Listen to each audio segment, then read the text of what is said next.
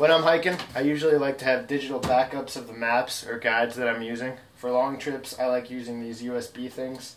This little thumb drive is 16 gigabytes. That means I can put an entire map set for a long trail on there, plus back up my pictures, plus have audiobooks and music on a music library to back up, plus have books, ebooks, anything. I can have PDFs on here for any sort of situation. It's easy to access, really good for small towns that might not have good internet connection, or you might not be able to access internet at all.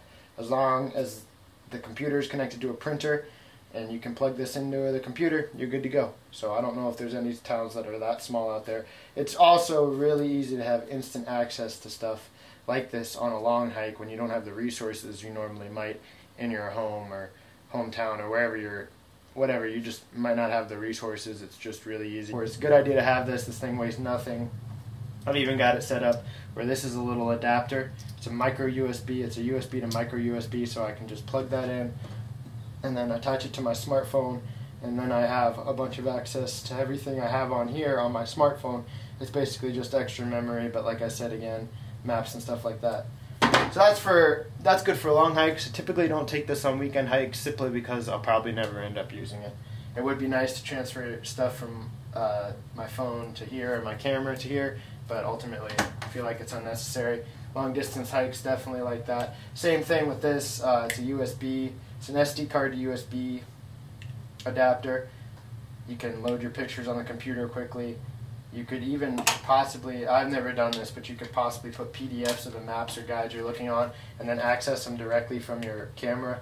A good way to back up your maps on your camera is simply just to take a picture of the physical map. I've done that several times where I've lost a map, or maps have gotten wet and I know they won't last very long, or they're getting so worn out with being folded up that I take a picture of it, take a picture of a sign or a billboard with a map on it, like at a trailhead, and kind of figure out your way there. It's always good to have at least a couple backups of your maps. People rely on physical copies a lot, and that's good. I feel like nobody should ever rely on a digital copy of a map. A lot of people have PDFs of maps on their smartphone, just download it on there, which is a great idea as well, because you can access it at any time. But I would never just rely on digital maps because digital devices fail. However, to act like physical maps don't fail is pretty naive, I think. I've lost physical maps not through any sort of abuse or disuse, but simply because I've just straight up lost them. One time I was in the Wind River Range. It was a winter trip, and the map fell out of my pocket. It was my only copy of the map, and I was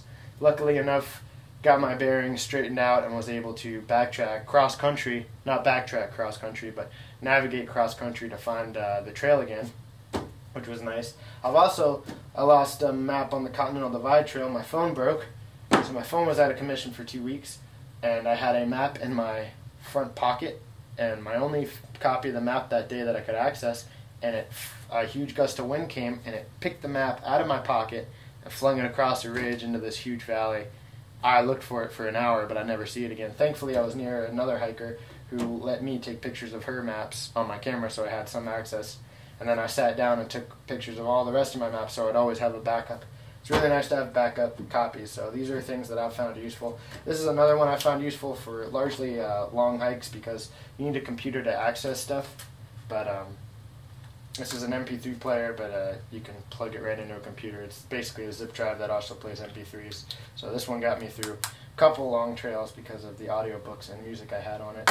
Overall, that's how I back up my maps digitally and have them for access on the trail. Like I said, usually use my phone and or my camera for weekend trips, and this stuff is for longer trips, but really useful, especially now that they make memories so small and affordable. I mean, all this stuff here, probably you might spend, with the exception of the phone, it might be like 20, 30 bucks on all this stuff brand new. So definitely worth getting into. You don't want to be lost in the backcountry with no map. Alright, thanks for watching.